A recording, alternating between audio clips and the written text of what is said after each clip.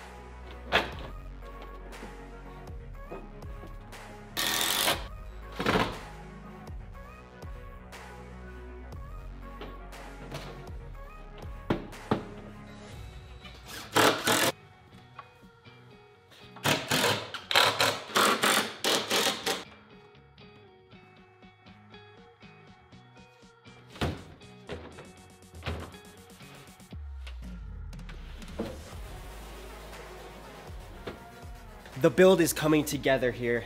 We have got the drawer in the bed frame. Works good. I'm probably gonna put something on the bottom to help it slide better. And then this here, I gotta take out and cut in the actual hole for a shelf in there, which will have a false bottom I'll remove so I can store extra stuff I don't usually use, but to have it just in case. And now it's time for the biggest portion of this, the actual bed itself. So we're gonna find out if my idea actually works.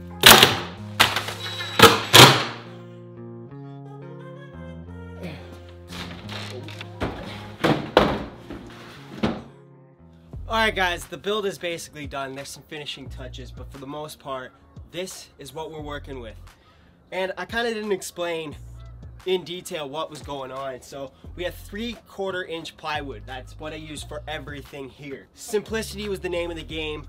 I just wanted to build this simple and efficient, maximize storage out of this truck cap at the same time as get as much comfort as possible. I see a lot of people can do the 2 slide out drawers, but that limits you from being able to have a place to sit.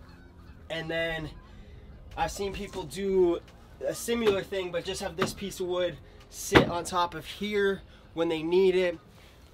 But I really want to have like a backrest. If I'm chilling, it's raining outside, I want to be as relaxed as possible in such a small space, and this is how I thought I could maximize it.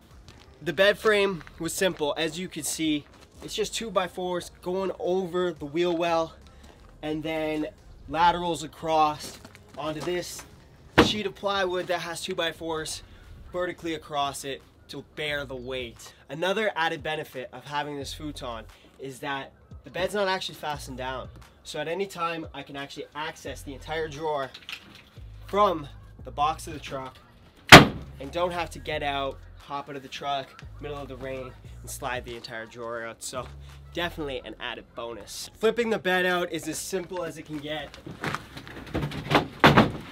We end up with a little gap here, just the way the numbers worked out, but that's simply filled with another piece of plywood to fill the void. So I ended up using the mattress from my rooftop tent that I had started out with last year that kind of brought me into all of this. I ended up with that other camper.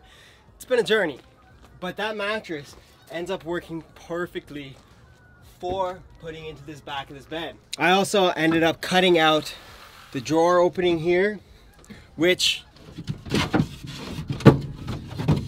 has false bottom. So I have storage all underneath there. It'll mainly be used for items I don't use all the time. But the whole point of these things is to get as much use out of the space that you have. The other big thing about this build in particular is still having this part of the cap, but keeping this side gives me like a garage almost, where I can store axes and any of those items I don't need in the interior space of my camper build. Also, for the bottom of this drawer, I ended up putting the truck's decking. I screwed it right to the bottom. That's why I wanted this box liner in, was so that the plastic on plastic would make this slide. And even once I add some weight, it should slide pretty smoothly. But yeah guys, for the most part, this is the finished build. I have a few things I might do, like a little fold down table so I can work on and cook when I'm inside. I have to add some turnbuckles in here. I have them already, just haven't installed them to fasten it down so it's not sliding all over the back. But other than that, I'm ready to go camping. So hopefully the weather starts cooperating. There's a lot of rain in the forecast, but I'm ready to get out there. It might even have to on a rainy day. So thank you guys for watching. If you want any more details on this build, be sure to just leave a comment. I'll be more than happy to answer any questions. And it's time to hit the road. So until next time guys, just keep going, one day at a time.